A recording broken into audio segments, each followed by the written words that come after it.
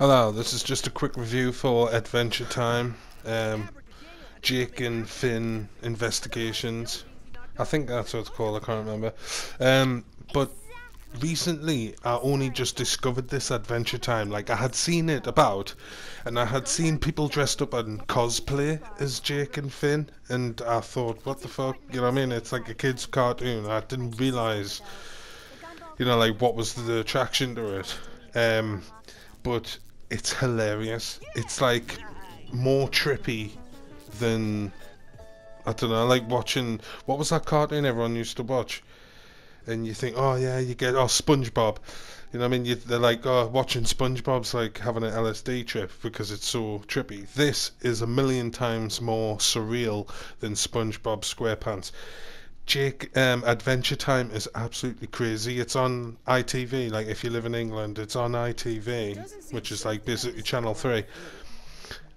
And it's on like during the day. It's on at, I think it's in the morning actually. I think it's on at some at like 11:15 or 10:30 in the morning.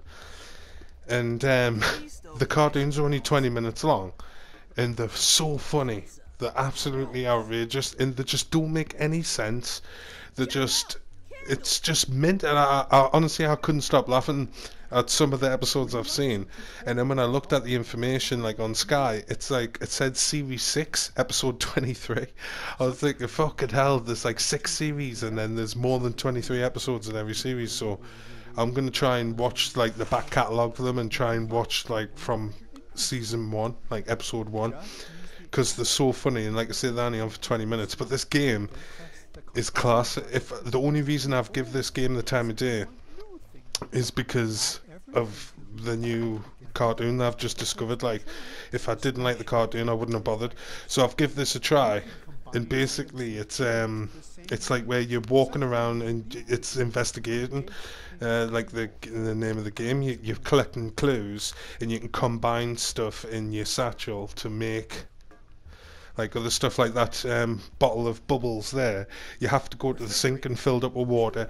Then you find some soap and you add that. You combine that with that pink bottle, and then you find the lid, which has got the little bubble blower thing on the end.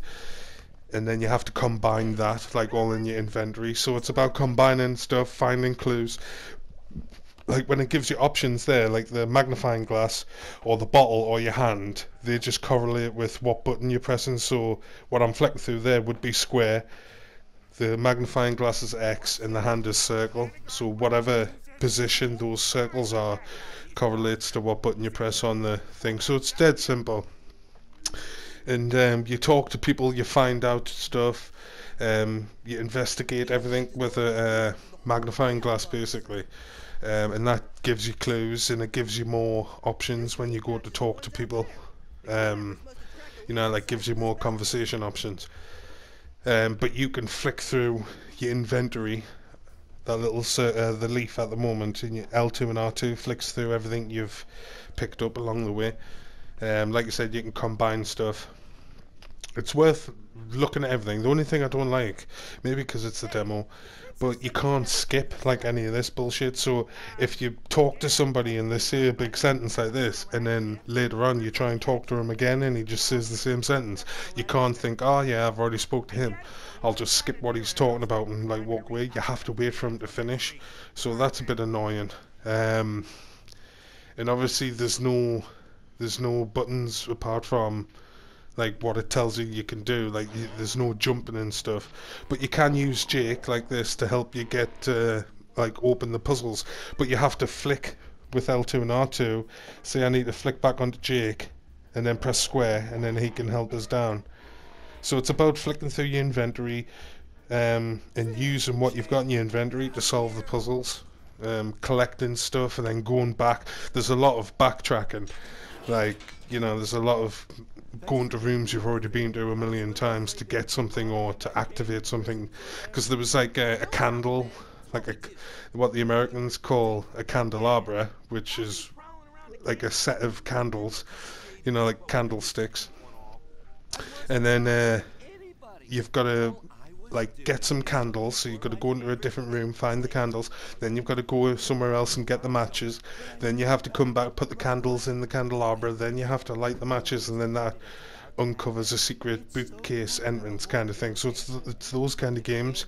So it's a puzzle, it's like a puzzle detection, like investigation game. So like I say, this like style of game is like years old. And there's a million times better games than this out for that. But if you've seen the cartoon, then that alone will make you want to play this game. Just once you've watched a few episodes, even one or two, and you'll just think this is class. I mean, the animation, if you look at, because one's a human and the other dog, he's like an alien, but I don't know, it's hard to explain because nothing makes sense. There's like a bubblegum princess, and then there's like a guy who's got like a lemon drop for like sweet for a head.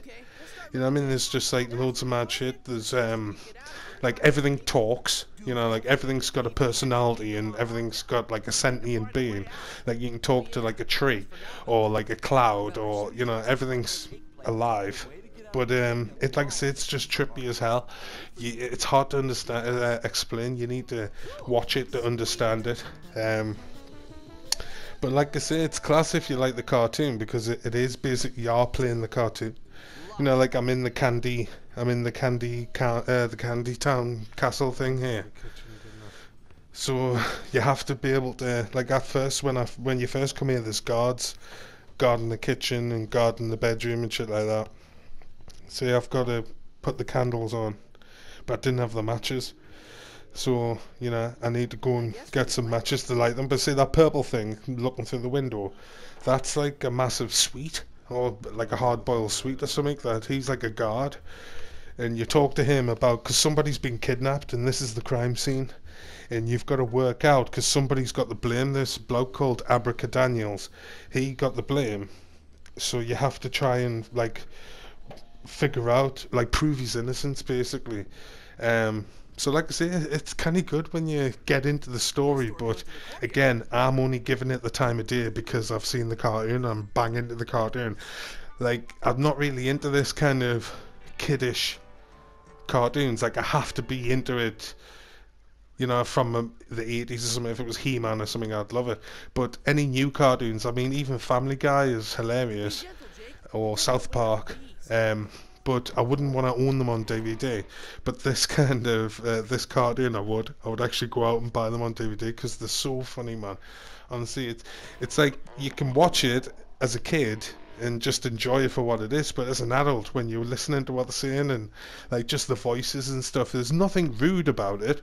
It's not like Family Guy where they're doing like double entendres and like there's a joke for the parents and a joke for the kids. This is just pure nonsense, like fucked up. It's like you're on an LSD trip, man, and it's that what makes it funny. It's that what you can't believe, like, you know, you start laughing your tits off because it's just so stupid. But this is another part of the game I forgot to mention. It's the combat, and when you've got so many combos, those two fists, Jake and Finn's fists, meet in the middle, then you get up, down, left, right on your directional pad to pick a different power up. And because you can see the sword in the bottom right hand corner, because you can flick through, you must be able to get different weapons as Finn. But obviously he uses his magic sword like he does on the cartoon. But once you've built it up, but I tried out nearly all of the directions, so you get to see a bit of everything. That's the catapult one. See, because Jake can transform, the dog. He says he's a dog, but he can do shit like this, so I thought he was an alien, because Finn is a human in the cartoon. But to go to places like this, like Candyland and shit like that, where nothing makes sense, and like I said, like everything's alive, so it's like a dream world. I don't know, it's hard to explain. You really have to go and watch it to understand it. But I found this on the PlayStation Plus, on free games to download. This is just a demo, and after you've done that one investigation, it ends. But it's only like 12 quid to buy, so I'm seriously thinking about buying it. But if you like the look of it, I mean, you like Adventure Time, if not, go and check it out. Definitely look on YouTube or something. But that's it.